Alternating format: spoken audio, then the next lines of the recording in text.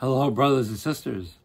Welcome again to Olivet Seminary and the lectures on biblical personal ethics.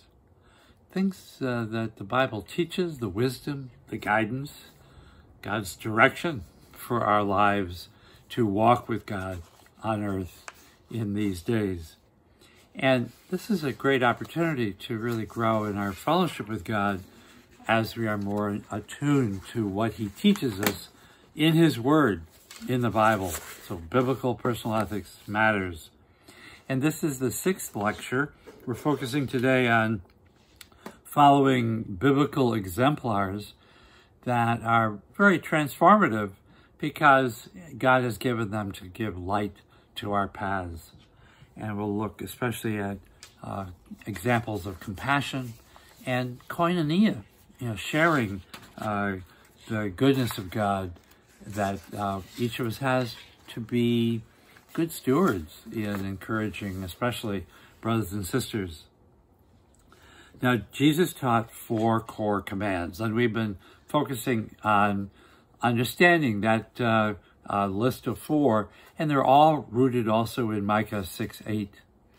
And the command that we gave some attention to, a lot of attention to in lecture 5 and again today, is the command to love your neighbor as yourself. And these 5 words capture what Jesus says is the whole law and the prophets. And 3 of the gospel writers record this, and Paul and James also very strongly make this a central guidance, huge principle for our lives together. So Jesus taught, love your neighbor as yourself. And when he was teaching this, as recorded in Luke chapter 10, toward the end of Luke chapter 10, a lawyer in the audience, in the class, in the group of people listening to Jesus' great teaching, said, well, who is my neighbor? To love my neighbor as myself. Now, Luke, the author of the Gospel according to Luke, comments that the Lord was just trying to justify himself.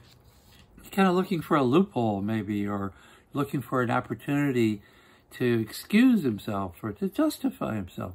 But the purpose of Jesus' teaching isn't for us to justify ourselves, but to be on the right path, to do things that enhance God's reputation, that give a good name to God if we are godly people.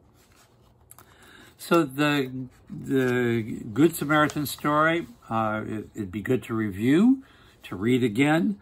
And it's an amazing story because it's life-transforming.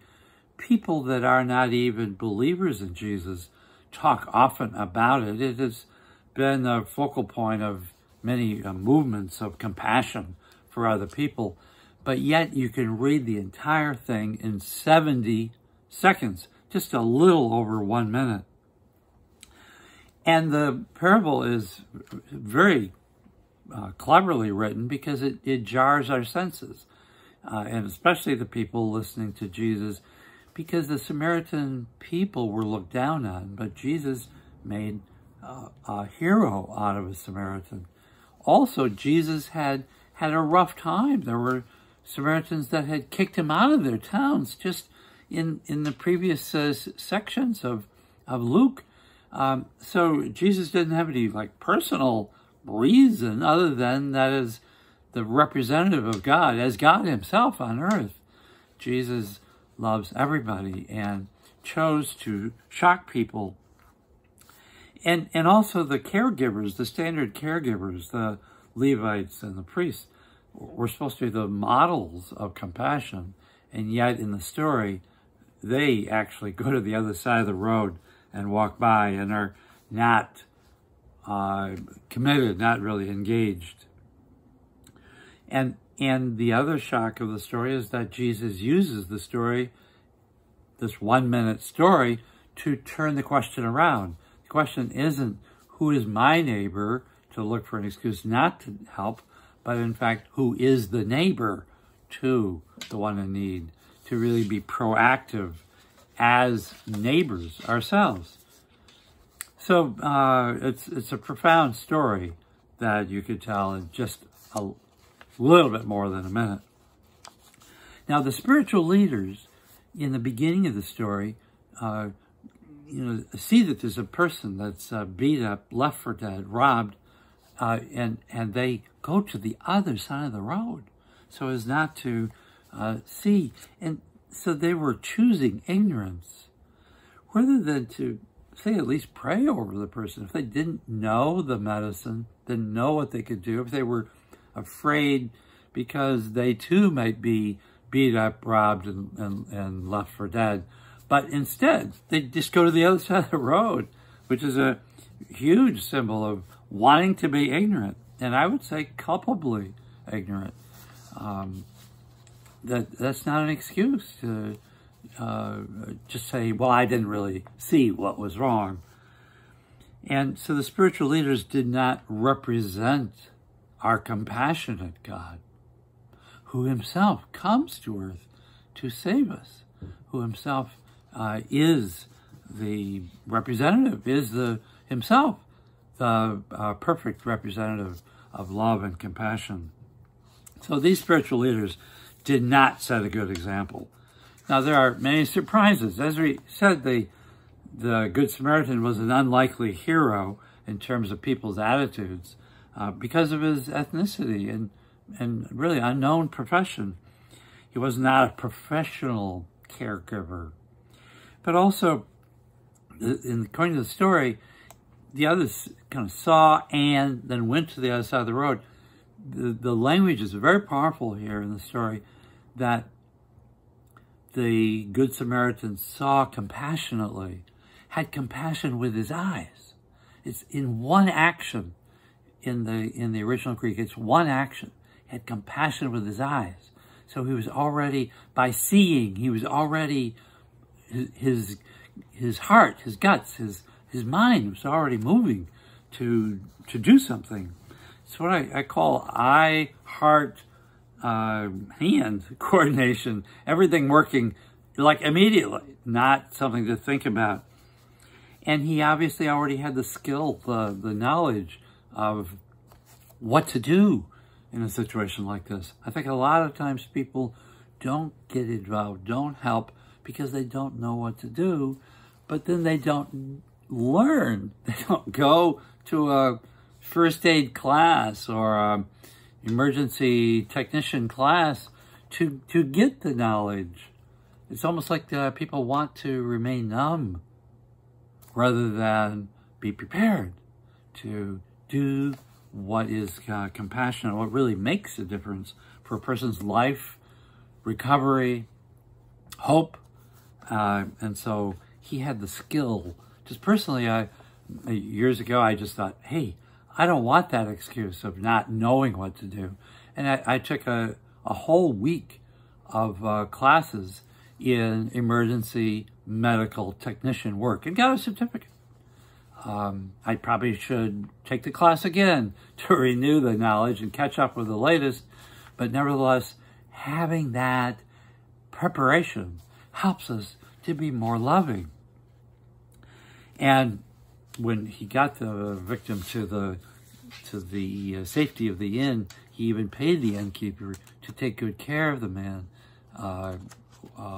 and that he would repay him if there was more expense. So it was just an amazing, generous, compassionate attitude that we can all learn from. And in some ways, it's also a parable of Jesus pouring out his own love and taking care of us, putting us in a safe place.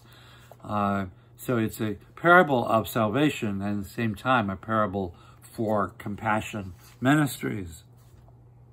Now notice the key is the Samaritan was ready. It wasn't just a spur of the moment. He was already seeing, as so to speak, with God's eyes. He had compassion with his eyes. He already knew what to do as a first responder.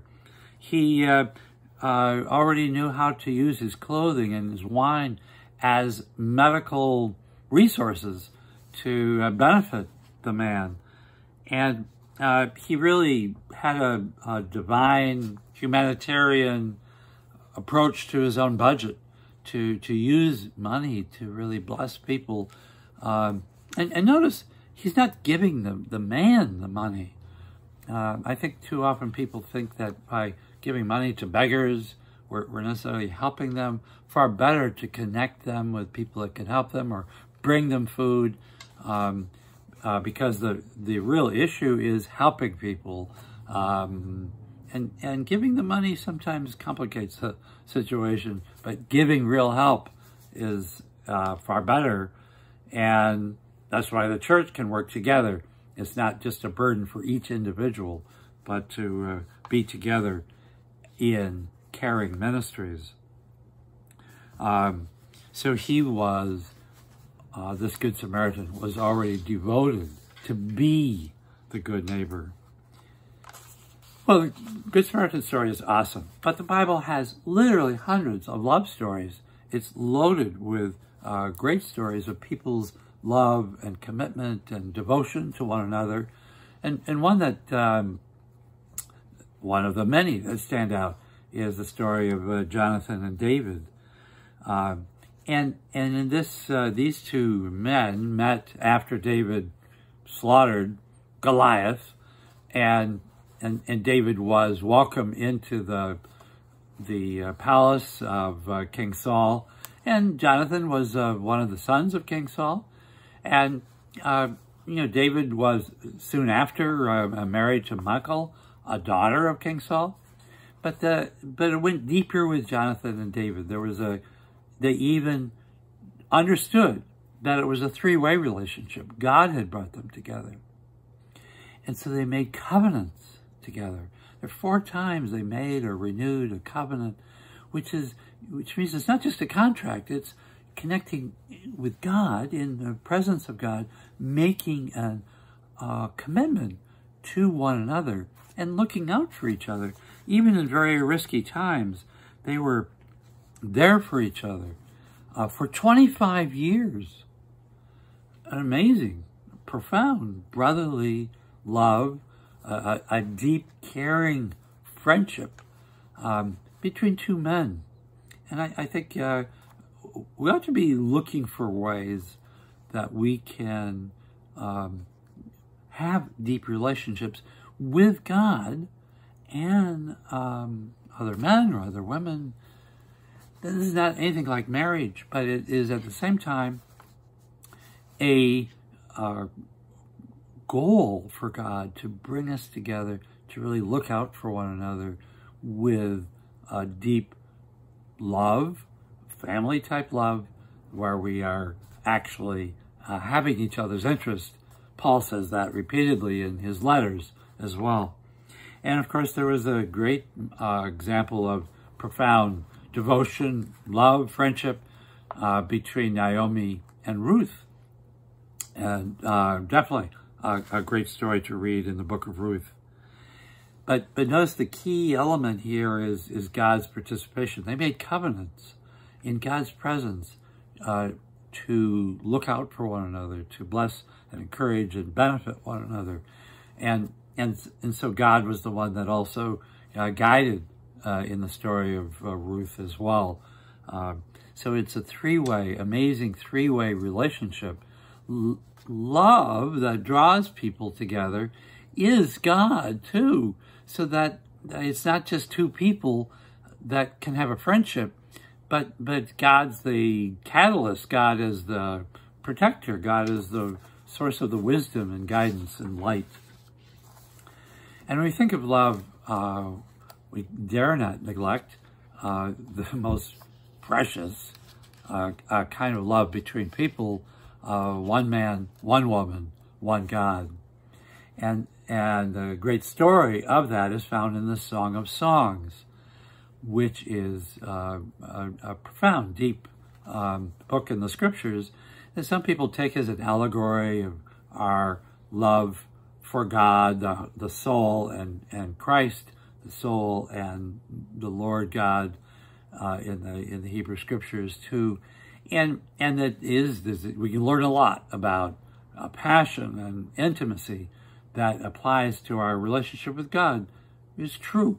But even then, it shines light, that interpretation still shines light back on what it is to be man and woman together in a deep, unique commitment of engagement and marriage with God as the third, and actually the first participant in that relationship. Amazing to really celebrate God's presence in marriage. So Song of Songs mentions God just once, but it's so profound. Repeatedly throughout the Song of Songs, there's this theme. Don't try to arouse your beloved until the love comes naturally. Don't try to force anything. Don't try to make up a feeling, a sexy feeling, or an erotic feeling through bad jokes or pornography or anything like that. No, let love be natural. That is in the sense of God's own guidance in your life. And so that love, that passion of love, the Song of Songs calls the very fire of God. So that the theme, don't try to, arouse love. Let it be real. Let it be real is said 3 times. And the very last chapter, in chapter 8, verse 6, is this amazing statement. Love is stronger than death, and the passionate drive of love is more all-consuming. Its flames are flashes of fire, a pure fire of the Lord. So respect that fire. Don't play with that fire. Let the passion of God guide to build relationship. And families or marriages that are kind of flat and not really passionate anymore could learn again from Song of Songs the point of the passion that God wants to inflame in our lives to the ones that we are committed to in marriage, and to be sure that it's a 3-way relationship. God as the one that brings us together, and a passion that we share with God and with wife and husband. So the Song of Songs is a tremendous resource to understand that very special kind of love when we are thinking and doing biblical personal ethics. Now, in lecture number 5, we examine love stories based on a family crisis, as in the prodigal son story, and love story in the sense of even a businessman having compassion for the people that are standing in the unemployment line and have been standing all day. He hires them even at the end of the day for working 1 hour. But on that occasion, anyway, chooses to give them all a day's wage. And there was that expectation. And he even promised the people that work 12 hours, I'm going to give you a day's wage. I'm going to treat you well. And toward the end, he simply, he hired people that then worked only 3 hours or 1 hour. He said, I'll be good to you. Come, work in my vineyard. And surely enough, he fulfilled all his commitments and more to the ones, even more than what he committed. He fulfilled to the ones that had been in the unemployment line so long and were now just working for an hour or so. So, an amazing story. We can kind of relate maybe to people that, some of us relate to people that worked all day and didn't get any more. But yet compassion is that love is not just looking for what's required, not just looking for what's the necessary fair treatment, but looking at the other person's needs, looking at the other person's, what's necessary for that person to help take care of his or her family and do the other things. And so compassion really matters. And you know, even in law, due care, you know, a level of care for people that are working for you and under contract. There are standards of caring that go beyond contract.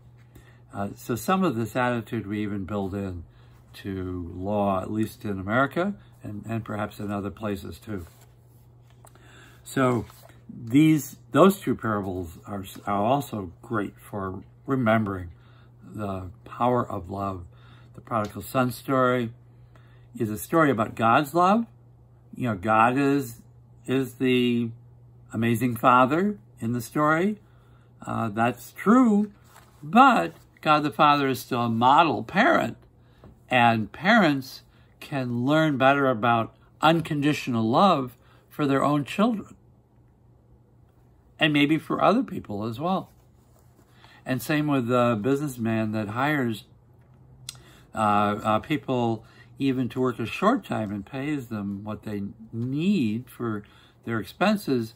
You know, in this great story in beginning of Matthew chapter 20, verses 1 through 16, the story of the vineyard owner and the field workers that do the work, and he pays them all. That's also a story of love and compassion. And shocking, because we think of business people sometimes as only kind of stingy, but not true. And surely there are opportunities that we all have to show compassion. Now, Jesus' principle of love your neighbor as yourself is entirely relevant to all our relationships in church. Church should be thought of as a loving community for lots of reasons. That's why Jesus said twice in John 13 and John 15, love one another as I have loved you. Now, I love that word as. So we already have a standard. The gold standard is Jesus and his love for us.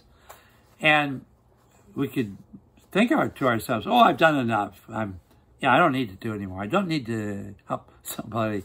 But yet, if we remember, the command of Jesus is to love one another as he loves us. And there are really no need for bonds then, no need for boundaries other than obviously what's sensible and what is being a good steward in our love as well. But the high standard of doing it as Jesus loved us is crucial. It reminds us of the one who will help us too, Jesus. And it's also an evangelistic tool. In that same context, in John 13, Jesus says, this is how people will know you are my followers, that you are my students, if you love one another.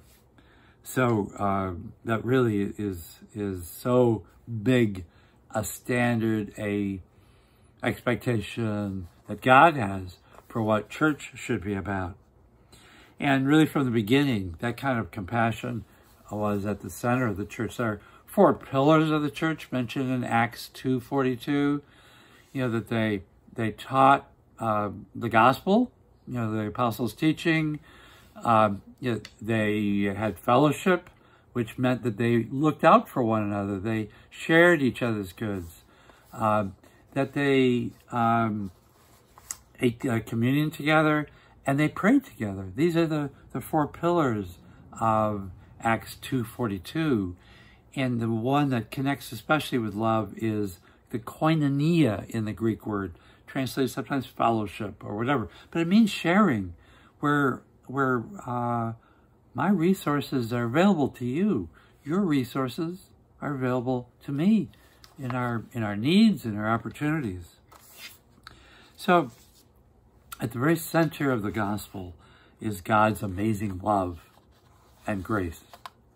That's why when we think of love as part of a personal ethic, it is so essential to live out the gospel. And the gospel of Christ is a way of transforming our lives just that we are more like Christ, and we are Christians, which means little Christ.